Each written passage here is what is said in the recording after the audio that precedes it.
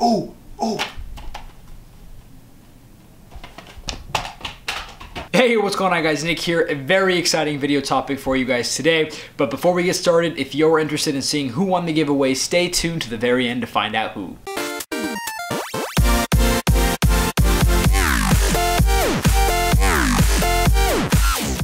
So for those of you wondering how the food is delivered to the crew aboard the International Space Station, it's usually done by very costly robotic and manned missions. That being said, that is no longer the case as the ISS has successfully harvested their first crop of lettuce grown entirely aboard.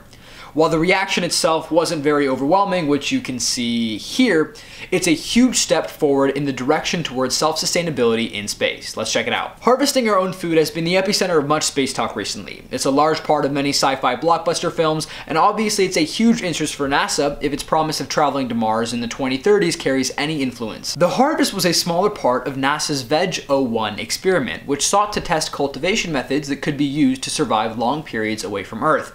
I think we were already hinted at that with the very conspicuous Journey to Mars hashtag that the crew put in their celebratory tweet. Check it out. The program kicked off a little over a year ago when the SpaceX Dragon vessel sent up specially packed airtight seeds up to the ISS. Obviously the seeds had grown down here fully on Earth using the same system, but no one was sure of its viability and longevity up in space, but I think it's safe to say that that's settled. The first crops were sent back to Earth in early July for safety testing, and when analysis by NASA revealed no problem, it proved that the seeds could last for over a year in space and germinate correctly, meaning that extended travel with these things is definitely plausible. Understandably, space travel is all about efficiency. If you can minimize mass and other baggage, you can carry a lot more fuel and equipment.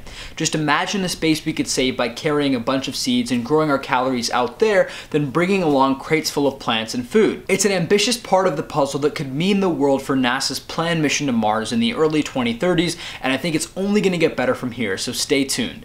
And as always, thanks for watching, and I'll see you guys next time. Hey guys, thanks for participating in the giveaway. I really hope you guys all enjoyed it. As promised, I'm giving away a copy of, where is it? Here it is.